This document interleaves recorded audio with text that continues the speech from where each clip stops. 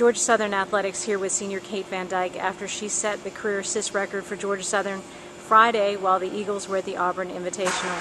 Kate, when you decided to come to Georgia Southern, was that on one of your goals lists?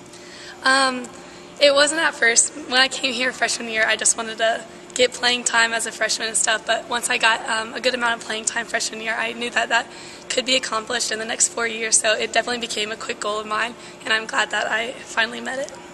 For those who aren't as familiar with the sport of volleyball, the setter is definitely like the quarterback. Is that a position that you've played throughout your entire career? Did you shift over to that? And what drew you to that position? I have played setter for most of my career. I was the main setter in high school starting my sophomore year, so I played it ever since then, and it's a good position for me. I don't usually like to be in the limelight and stuff, so I like getting the passes from my passers and setting it up for my hitters so they can get the glory and stuff. But it is a good position for me, and I'm really glad that I'm here at Georgia Southern leading the team setting. Kate, one of the things that people probably need to learn more about, especially as the Eagles are getting ready to have their home opener tomorrow against Mercer, when you're setting passes for your hitters, what are the main things you're trying to do in setting them up for the exact perfect kill? I try to see the block on the other side, and if they're going one way towards one hitter, I need to see them and set the other hitter so they get a one-on-one or maybe no block up so they can have an easier chance to put the ball away and get a kill for us. There are so many times, not quite like football, not quite like basketball, but there are so many times when you have to get the kill to start the play, to start the scoring.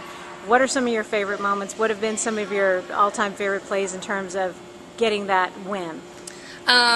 I like when we have a long rally going and we'll set someone up and they can just put it away and the crowd goes crazy and we go crazy.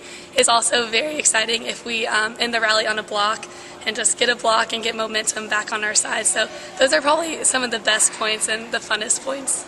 Kate, what should Eagle fans look forward to tomorrow as the Eagles play their first home match of the 2012 season? It'll be exciting. Look for scrappy defense. Our defense has been awesome so far, and we're still getting our offense going, so we're going to have some big kills. But just energy and effort.